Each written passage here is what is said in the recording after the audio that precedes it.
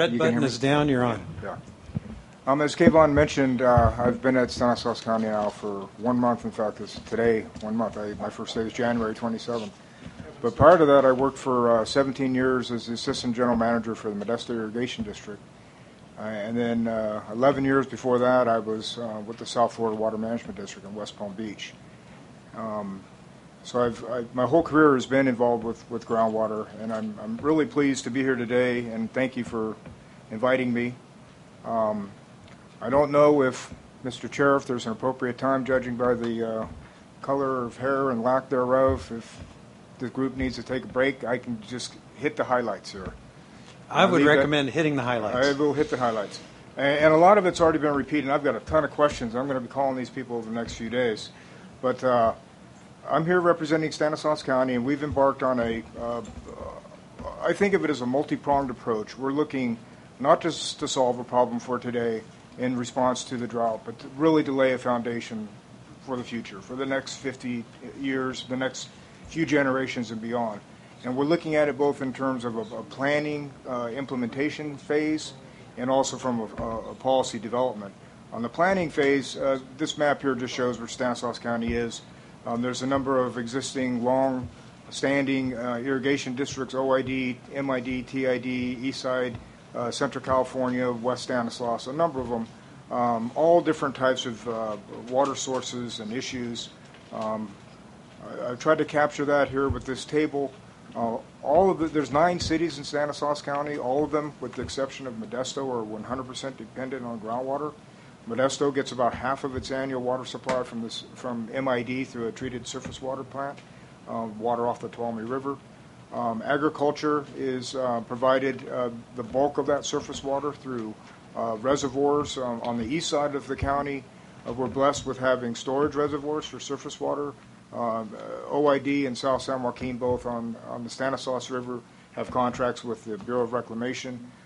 Uniquely, MID and TID on the Tuolumne River have sole ownership of New Don Pedro. So in most years, we're well served. But in drought, just like anywhere else in the state, we turn to groundwater as our dry year bank.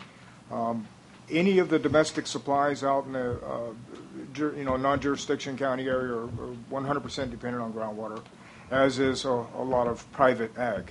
So we have a lot of mixed use. Groundwater is a big deal in our county. There have been a number of wells that have gone in out on the east side. Let me back up to this map, and you see where the blank spots are on the map. That's one area where I'm focusing. I'm not focusing so much on where the existing public agencies are or where the city footprints are, but really out there in that unincorporated jurisdictional county area where we have a lot of private wells going in, especially in particular on the east side up in the foothills where the aquifer begins to pinch out up against the bedrock, up against the Sierra Nevada foothills. That's what the lawsuit is all about. The lawsuit that's been filed to force the Board of Supervisors to withdraw the well permits about that area? That's right. That's right, Eisenberg. Exactly right. There's been a number of concerned landowners out in that part of the county that have filed a lawsuit asking for basically an estoppel for the county to issue a moratorium. That is still pending. I'm really not here to speak on that. I can't. But we are in the midst of that litigation. As I'm looking at this and trying to gather data, and fundamentally this is an information gathering exercise, at least initially to educate us to what we know, what we have, to find out what we don't know and find out what we don't have in order to find out methods to go acquire that. And what I'm finding, I call them silos, and this probably isn't new to any of you gentlemen, but there are silos of information out there in the community, whether they're in public hands or out in private sources, that are hard to get to. And there are institutional barriers. There are confidentiality protection, call it intellectual property law. I don't know what it is, but the private people were really, really hesitant to share their information. I'm going to try to break that. I don't know how, but I'm going to find a way. And we're getting good public involvement in terms of sharing of resources. The other thing we need to do is make sure that we understand as we share that information that we're all talking the same language. Oftentimes Urban water suppliers speak in totally different terms than ag suppliers. You're going to talk in MGD over here in gallons per minute. You're going to talk in acre feet per day. You're going to talk in cubic feet per second. Those are all water units, and they all, translate. But we need to kind of standardize the language so that we can all talk to one another and make sure that we're not just, passing each other because we don't understand the terminology. What I have found as well, not only are these information silos out there, but each and every one of these entities also have their kind of own standing cookie cutter urban water management plan or ag water management plan or groundwater management plan. And what I want to do is take all of those and synthesize them into one countywide water plan. And that includes the blank spots on the maps. And so for me right now, as the newly hired water resource manager for the county, is just trying to synthesize, organize, compile, collate, gather all these data into one common database, into one place. I'm asking for a lot of different help in different areas. The UC County Extension, the UC Cooperative Extension is on the campus there where the Ag Center is. They have offered some of their geographic department up at UC Davis to do some of the mapping for me, which is fantastic. Because really, and I'll get to it here in a little bit, understanding, as these other presenters have said, just getting the data together before you can really begin to understand what you have and what you don't have is so important. It took about 4 years, and I was on the MID side of it at the time, for the county to develop what's called a groundwater mining and export prevention ordinance. And it all came about 4 years ago. There was a farming entity out on the west side that was pumping groundwater 24 hours a day, moving it up into the Delta Mendota, sending it south to Fresno County, and pulling out a like amount of water to irrigate crops that he had down there. They were getting a limited surface water allocation from the CVP. I thought it sounded like a pretty good idea. But at the time, a lot of people, big reaction, geez, what happens? What if, LA comes up here and perforates our county with wells and sucks us dry? So this ordinance got started, and eventually they adopted it last October. The County Board of Soups did. But it changed as we got into the discussion, and I think in a significant way. And it rather than just export prevention subject to a permit, kind of little r regulatory program, we actually started looking internally and saying what happens even in our own county if there's unreasonable use going on or overexploitation or harm being caused either to the aquifer itself, to the resource, or to other existing legal users. So this ordinance now has moved beyond just an export prevention ordinance, but it's also looking inward at maybe a self-regulating regulatory oversight type of a program. We really are going to have to struggle with this in terms of how we define what we call mining right now. The ordinance and its existing construct it's just not going to work, and I'm afraid we're going to be subject to legal challenge. So we've got some work to do in terms of how we go forward with implementing that particular program. The Water Advisory Committee was also established by the county. This is board appointed. It's a very wide community cross-section. We've got businessmen, we've got city councilmen, we've got mayors, we've got building industry developers, we've got well drillers, we've got pump installers, we've got agricultural landowners, irrigation districts. We've got the gamut. And at face value, you'd say, geez, every one of you are in conflict. And yeah, if you kind of wanted to go there, but really we need all those voices to be at the table. I think it really brings and will allow for a really healthy discussion. Very open. These are all subject to Brown Act noticing. The County Board of Supervisors has put us under a mandate to come back to them within 100 days and give them a report. They want action. This wasn't created for political cover. They want to see us achieve something and do it in an open public manner. As I said, the first meeting was just yesterday. Coming out of that, not only have we, the most significant thing coming out of the first meeting was we're not going to meet monthly, we're going to meet every 2 weeks. So we've We've doubled up the frequency. And then we've also kicked this mission statement out along with some key steps for success. And the mission statement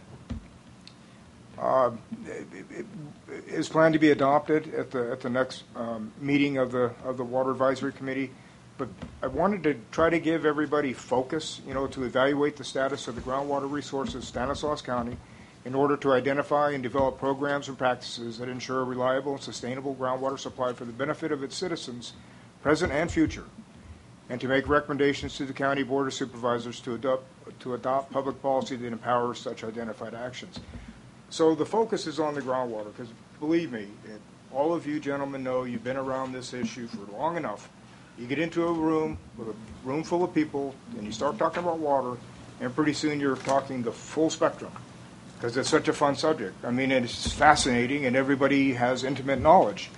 So we really are trying to focus ourselves to this groundwater issue, looking at the present situation with the drought, and then also looking to build this longer-term, longer-lasting program. There's a side arm to the WAC, and that's called the TAC. That's a 10-member technical advisory committee. This is the science arm. So they're sitting out there, too. So they're representatives in the community that will be the research and the planners and the data gatherers that will compile the information, put it into an understandable format, report back to the WAC. The WAC will then give assignments to the TAC, and then I'm the chair of the TAC as well. I think if we come out of this with these four elements, we'll have one heck of a program. First of all is mapping all of the wells. We, even in this day and age, do not know where in a GIS-based geographic information system where all the wells are located. So we need to map the wells, recognizing that there's private protection in terms of what information you can publicly disclose. But for most of the groundwater models, even if you get as tight as a quarter-mile discretization, you're not giving away any private information as to what the precise location of any well is within that grid. So I think we're okay there. And we need to standardize how we report the measuring point elevations of the wells from which you measure depth to water. That measuring point elevation is critical, because if you measure depth to water, you really want to convert it into an elevation above some common datum. And we all need to start talking about what is that common datum. And I think, Mary, through the CASGEM program, that's been fairly well established, as to what NGVD, NAVD, whatever it is that we're reporting. So mapping the wells, where are they located for each well? How deep is it? How shallow is it? Is it in the unconfined aquifer? Is it in the confined aquifer? Is it completed across multiple zones? How was it constructed? We need pumpage data. The most critical piece of information in any groundwater management program is knowing how much is being pumped. And it's the least known variable in every study that I've ever seen. We need to get pumping data, whether those are meters, and that gets everybody backing up because they're expensive and they're difficult to maintain, or whether it means just simply taking capacity of the pump and multiplying by run hours. That's close enough. That's good enough. It's a lot better than having nothing. And oftentimes when we do these studies, you don't have anything. And you have to make all sorts of inferences, assumptions, and back into a number. So pumpage data is absolutely critical. And then, as Mary said, tying all of that into what is the response of the aquifer system to those stresses? Where those stresses are located geographically within the basin, how deep those stresses are occurring, what that stress is in terms of pumpage, and then what the water level response is. If we come out of that with a program built around those core elements, I think it will be long-standing. We also have, over the last 10 years at the local level, spent about $1 million developing a groundwater model with the United States Geological Survey, a MODFO model that's been calibrated. Steve Phillips has been working on that with us through our local groundwater associations. It's called ModFlow. Significantly, what it does is it provides us with a crystal ball. You can take a model such as this and ask of it, what happens if you do this to the basin and you perturb it like this? What's the general response to the aquifer system? So you can do long-term planning. You can actually manage your well fields. You could manage You could use it as a prospecting tool for where you might drill new wells, or more importantly, where it isn't a good idea to drill a new well, because it may have some adverse impact either to another legal user, to a surface water system, to contaminant movement, to whatever criteria and constraints that you would impose on top of the model. That model is expected to become, after its peer review, to become public record later this fall. Board of Soups, as I mentioned, are really, we've got full political will. If anything good comes out of a drought, it's awareness. I mean, the opportunity is now. It resonates with the public. We've got momentum, and so they want us to come back with a 100-day action plan this June, to come back with a longer-term vision next January, to constantly keep them informed on our progress, to change our course, to give us guidance on new steps. We'll be going back to them with making recommendations for their consideration in terms of action in the form of public policy. That's it. Thank you, Walt.